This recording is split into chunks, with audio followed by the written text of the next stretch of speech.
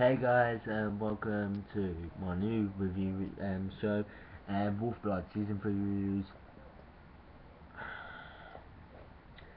Yeah, if you don't know about WolfBlood is a United Kingdom teenage supernatural drama television series, a broadcasting series, CBC channel, and also some other TV shows like channels like Disney. Created by Debbie Moore, the series focuses on WolfBloods, Maddie and Ridian and their human friends Shannon and Tom, and later WolfBlood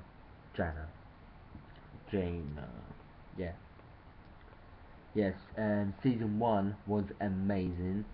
Season 2 was dark and spooky and sad as well. As season 1, and on to season 3. Yeah, Ultra Atrian Motifs, directed by Matthew Evans and written by Debbie Moore. It was really good. The first episode of season 3, which came out yesterday, aired yesterday at 5 o'clock on CBD's channel. If you haven't seen the first 2 episodes of WolfBlood, watch them on BBC iPlayer, because they are really good. And you can catch up on season 2 if you can catch up on season 2. So, episode 1, the first episode of season 3 was good, fantastic and brilliant, upbeating and that. And his book, Ridian, Shannon and Tom face a new future. Whitewood has returned, is determined to gain back her job and will represent it no matter the cost. Yeah, it was really good, fantastic and brilliant. It was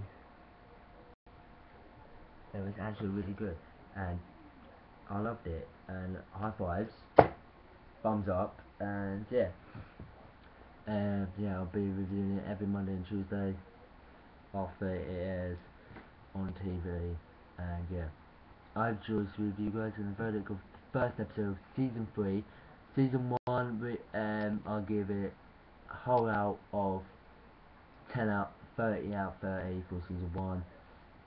Whole out of season 2, 50 out of 50 because of the whole episodes.